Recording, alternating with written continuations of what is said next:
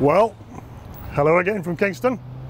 I'm on the west side today and we're going to start our coverage with a detailed examination of what's been going on top of the concrete girders. People who do an amazing job but don't get seen too often. So let's go have a look. Thanks for watching. Take care.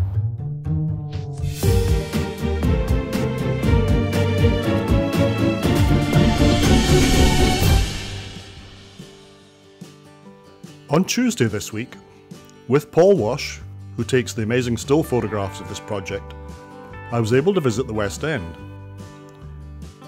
For a project that is well known for concrete and steel, it amazed both of us just how much wood goes into it. This means that the carpenters are amongst the most important members of the team. They're in the vanguard of most work, building safety structures, forms and frameworks that support the whole effort.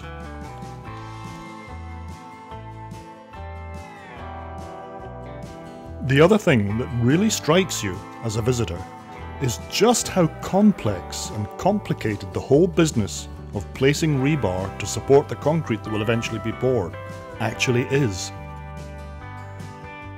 There's a variety of sizes and shapes, from 10mm to 25, galvanized and non-galvanized, and every single piece has to be correctly placed for efficiency. The work is performed by an amazing group of men and women who undertake the placement of each piece, twisting them together with wire in a very clearly defined plan. The work demands concentration and precision, and it can be back-breaking and difficult to perform in all weathers. Another thing we learned on Tuesday is that the concrete slabs that sit atop the girders are of different sizes and weights, and each is individually numbered and intended to go in a particular position. I'll continue to keep an eye on all the work that takes place atop the girders. Leaving the site, we noticed that the west abutment is now being prepared with gravel infill.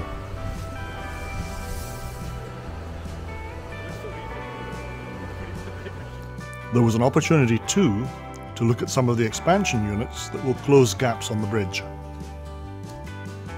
and the scuppers which will collect rainwater and other runoff from the bridge. At the other end of the concrete section of the bridge, on a very wet Thursday, there was a great deal of work going on to assemble the concrete forms which had been used for Pier 16.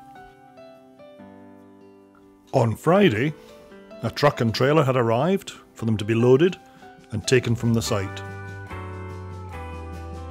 It took a fair bit of juggling and manipulation to ensure that the load was prepared in the right order, but by lunchtime the trailer had departed the site and the forms were finished with. It only remains for one pier, Pier 21, to be completed, and we'll look at that in a moment. We can't leave the concrete section of the bridge without remarking that another 3 concrete girders arrived from Decast this week. On a wet Thursday morning, in what was, for the crane operators at least, a bit of a family affair, with Mikey operating one and his uncle Jamie the other, the 3 girders were placed by 9:30. That leaves just 12 more concrete girders to go west of the navigation channel. Don't forget, there will be 10 on the east side. I mentioned that we'd have a look at Pier 21, which is the one that leads off the steel structure to the east ramp. And here it is, gradually filling up with rebar ready to be poured with cement. Just to its right is the east abutment, where the next vertical stage is forming quickly, rebar is being placed, and work is well advanced. This is going to be a strong and substantial structure.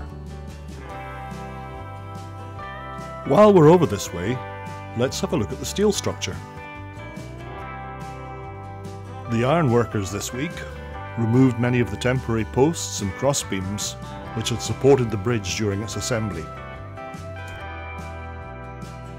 There was some steel cutting involved, and then careful manipulation of the beams to rise through the existing steel structure was required, with the removal of one or two braces that had later to be replaced.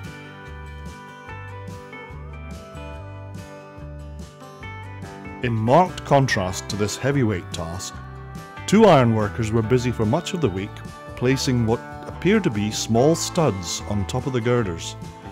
This work involved precise measurement, preparation of an area, its heating, and then the use of an induction gun to weld the studs.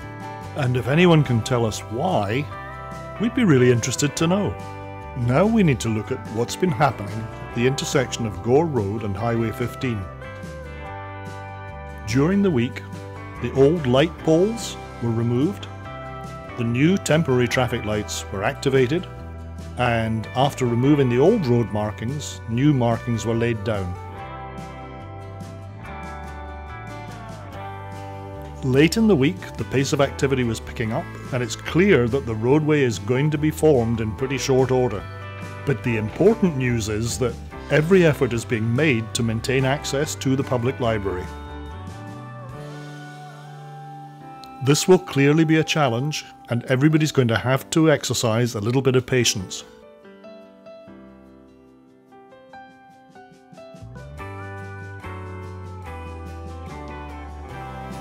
As a contribution to reducing stress, let's have a look at some of the wildlife encountered this week.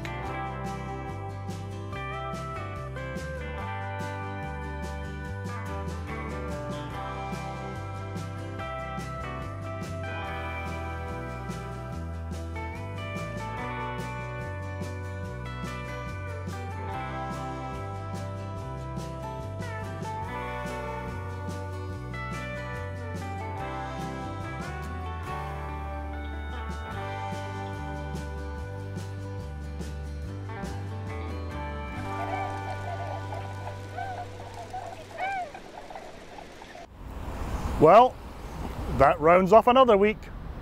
I think you'll agree it's been pretty interesting. And don't forget, if you want to be sure of seeing these, consider subscribing. Much appreciated. Give me a like if you agree. If not, click twice. Thanks a lot. Bye for now.